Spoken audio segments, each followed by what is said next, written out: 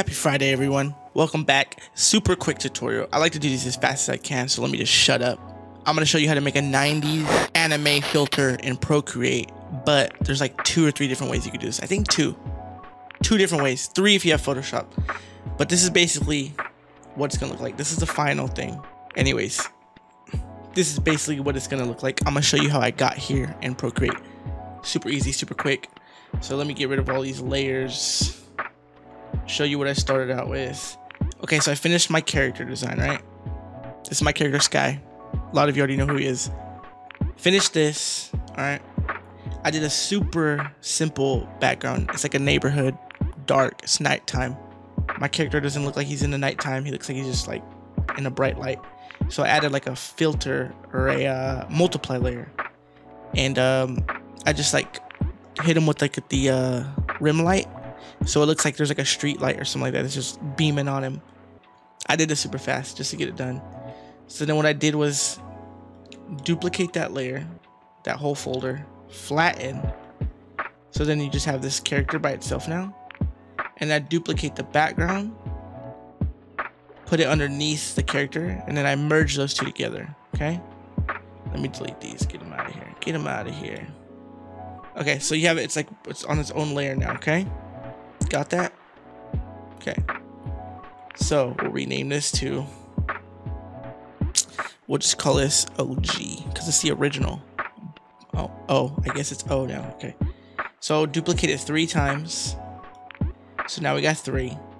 Remove the bottom one because we're saving that one for later, just in case we need to go back. So make a layer above the top, put it on red, drag and drop, put that on multiply. So then it'll look like that. Merge those two. Okay? Make that easier. Tap on the red layer. Merge down. So now you have this one and you have the red one. So hide the red layer. Go to layer underneath. Make a new layer in between those. Put it on green. Drag and drop. Put it on multiply. Tap it. Wait, multiply. Go back to multiply. Sucker.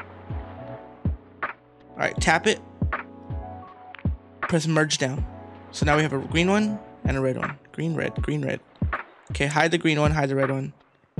Go to this one now. Make a new layer above that. Put it on blue. Drag and drop. Put it on multiply. Merge them. So now we have blue. We have green. We have red. So what you're going to do is put the red on screen. Put the green on screen. Then it's gonna look like that. You can leave the blue alone. You don't gotta touch it. Then what you're gonna do is go back to your red layer, tap on the arrow tool, and move it a little bit to the right, just a smidge. You see that? Now it looks like 3D. Then you go to the green layer, tap on the arrow tool, move it a little bit to the left, just a little bit. Now it kind of looks blurry. Zoom out a bit. Okay. Then I merge the blue, the green, and the red. Merge all 3 of them together. Okay, there you go. Then I duplicate that layer. Put it on light and color. Then I go over to the effects. Put on Gaussian blur. And I put a Gaussian blur to about 3.2. Then I merge those 2 layers. And then hit it with the noise. Put the noise on about 2, maybe 3 also, 2.9. That's basically it. That's like the super official way, I would say. It looks better than the other way I'm gonna show you, but that's how you do it. And then you can add like your own little subtitle. Looks more like a little anime. Looks pretty cool, I think. And then okay, so merge or get rid of that.